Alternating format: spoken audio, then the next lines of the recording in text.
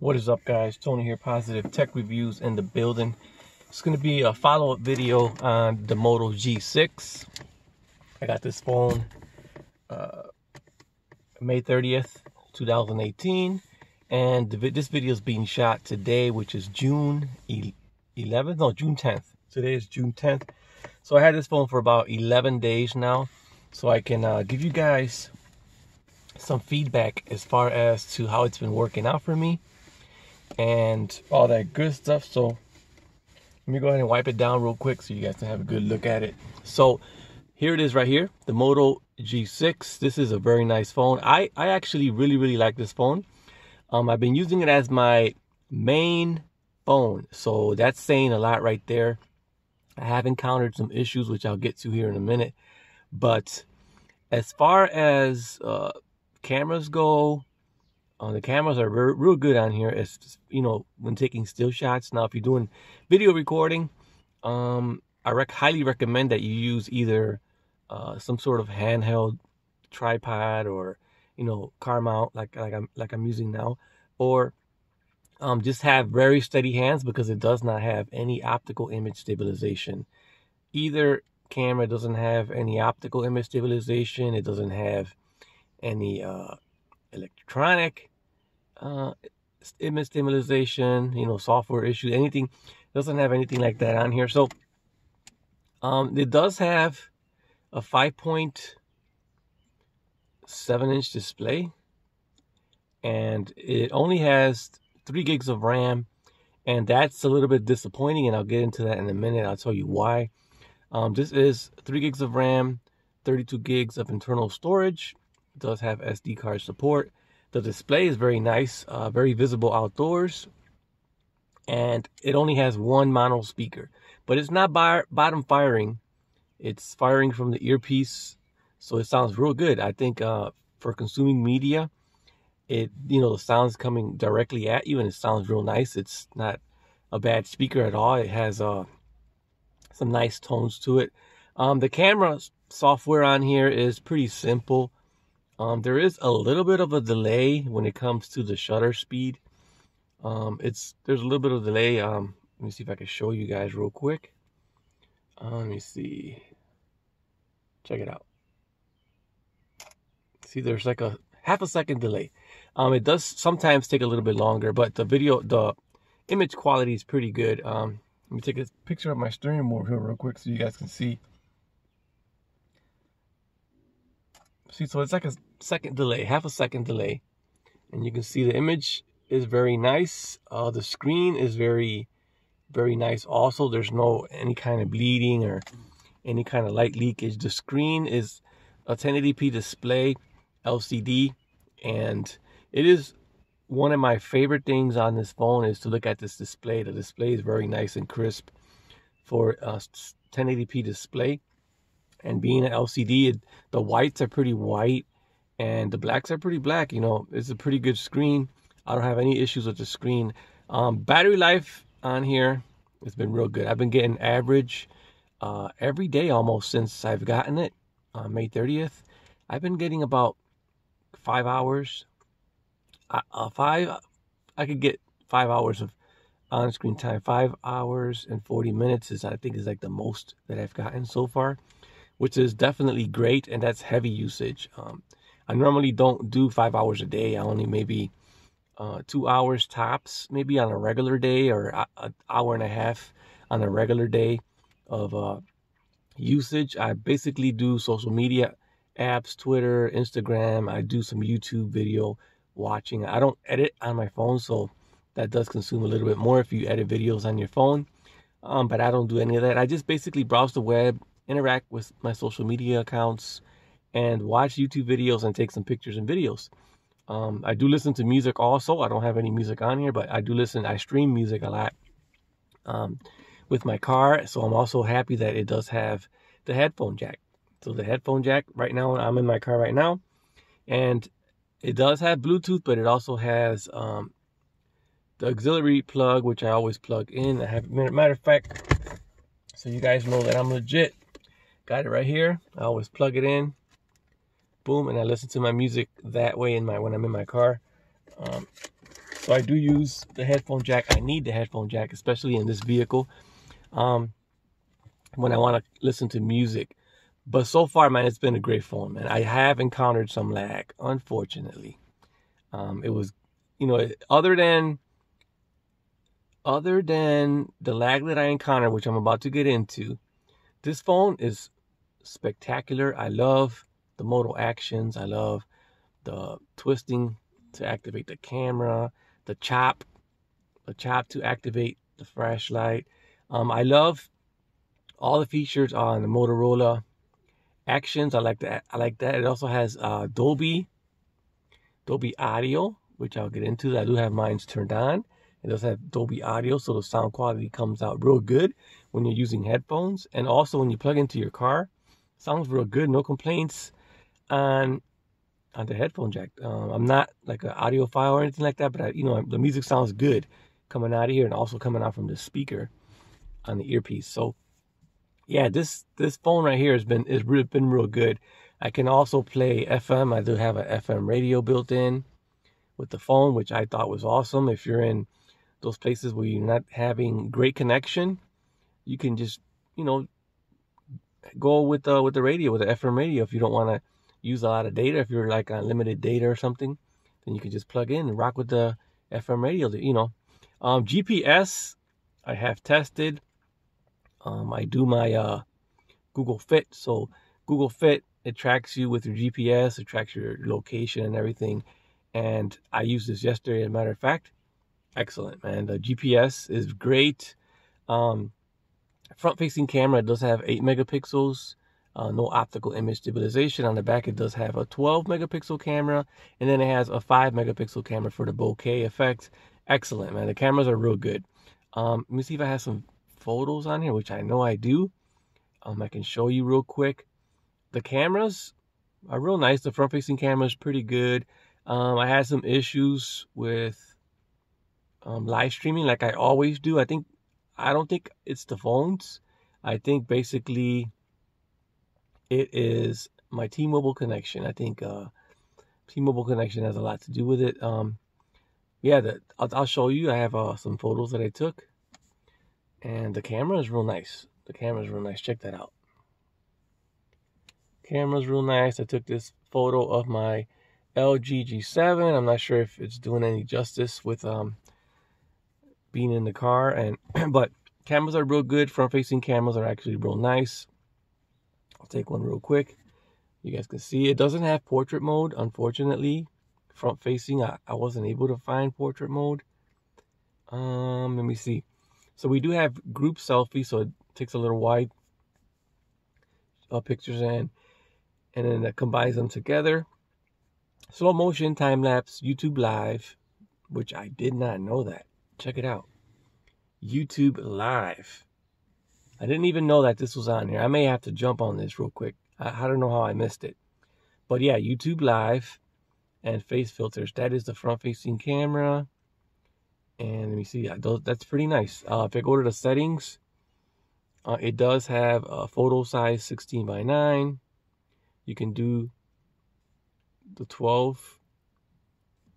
You can see them there. It does have a 4:3, 12 megapixels, and then as you get a little bit wider, it brings down the resolution to 9, and it starts dropping off like that. When you go to 18:9, it'll go down to 7, and then 16:9, it'll go down to 6. So that is the camera. Now, if you go in video mode, you can see that this does record in 60 frames per second at 1080p. So that is awesome. That is capable. No, that's the rear camera. I apologize. That is the rear camera. 60 frames per second is the top, is the max recording that you can get on the rear camera. And then if we switch over to the front camera, it is a 8 megapixel camera, and you can see there you have the 4:3, and then if you go wider, it'll drop down megapixel count. So that is that. And then if you go into the video portion, it only records at 30 frames per second. So a little bit of a downside, but it's not a big deal if you're, this phone's only like $249, and you can pick it up and swap it at, you can pick it up at Project 5 for $199. And then phone storage, you can add SD card. Let me see, right there, SD card. So real nice. Let me go ahead and switch to the camera. I want to switch to the back camera, and I want to see if we have. So yeah, we do have the YouTube Live on the rear camera and the front facing camera. So that is sweet, man. I didn't know that. I kind of missed that. Let me see if I flip it over.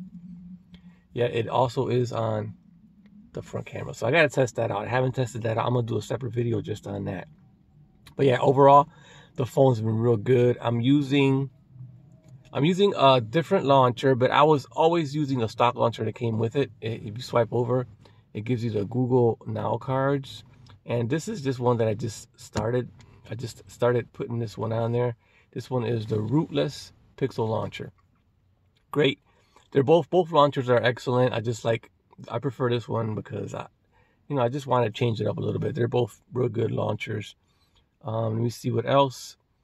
I do like the widget that it comes with. Let me switch launchers real quick. The widget that it comes with when you get it out of the box. Let me see if I can find it. Apps and notifications.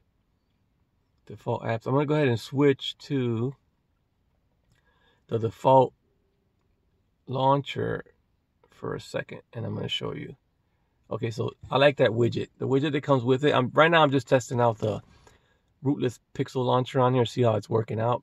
And I did notice one thing which I'm going to get to, I'm going to touch on. So this is the launcher that it comes with. If you swipe over, gets you into the Google cards. It's pretty clean, very fast, very fluid.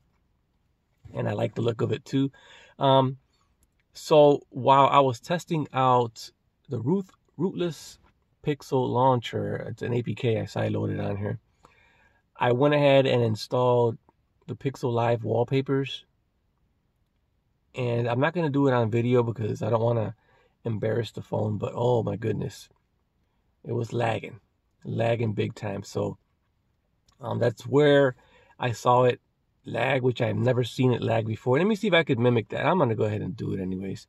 I'm going to go ahead and try it and so you guys can see with me what I noticed, that why it was lagging. It was lagging like crazy. Let me go back. Okay. Moto app. We're going to go back to the Pixel launcher. And then I'm going to go ahead and go into the live wallpapers. Go here. And then I go into the wallpapers. And I kind of I added these. You can see here. Let me go back. You can see here I got the live wallpapers. So if I tap on it, and then I'll pick this one here. And it's going to add it. Let me see if it'll add it. It's going to set wallpaper. And I've set it to both home screen and lock screen. And here's where it starts to lag. You can see it as I swipe over. It's not as smooth.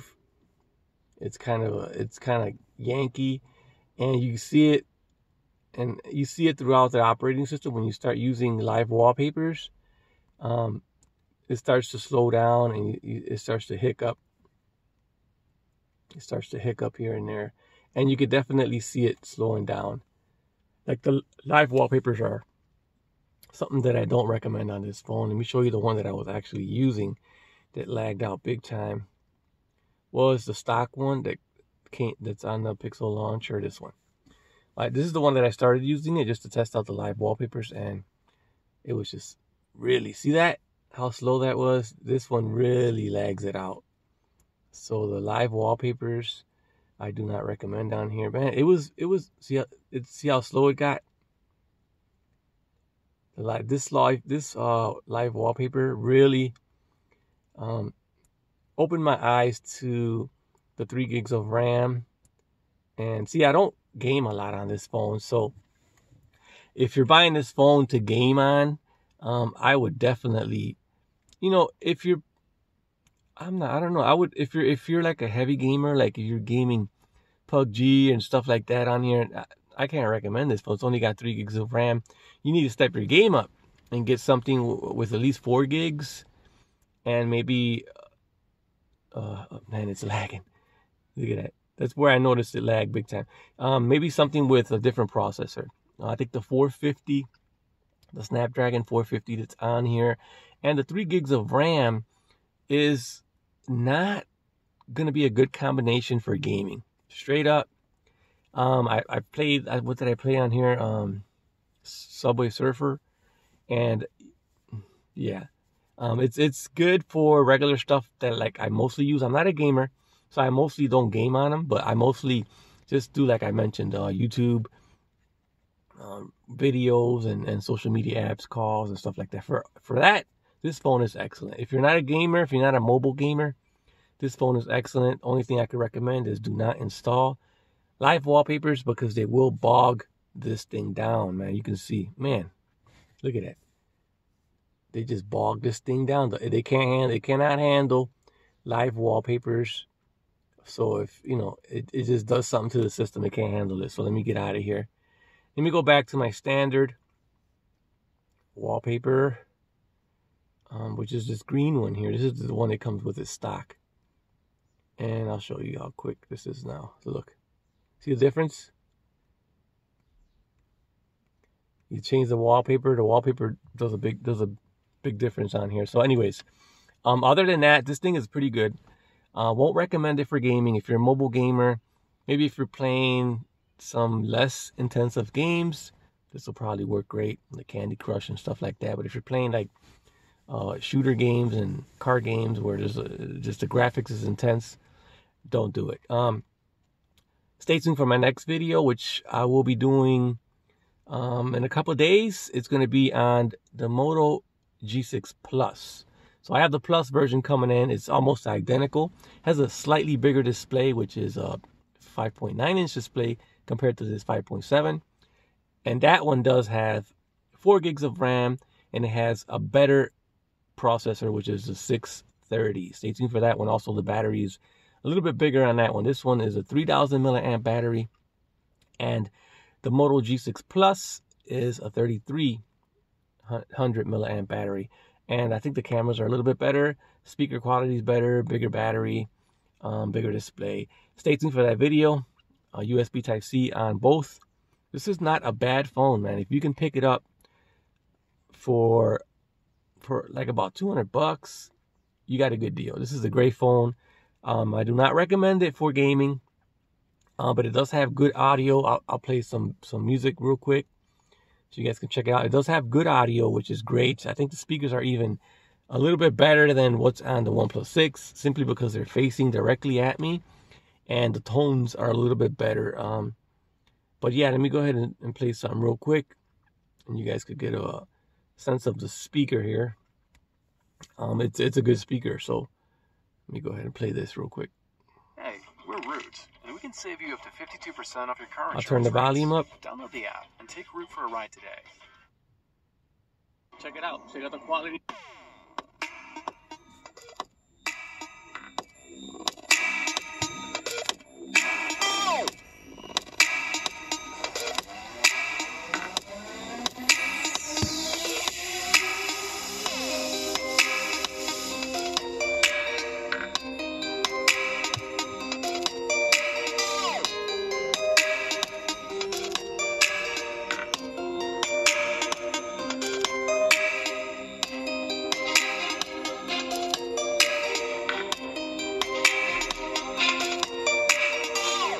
Not on here.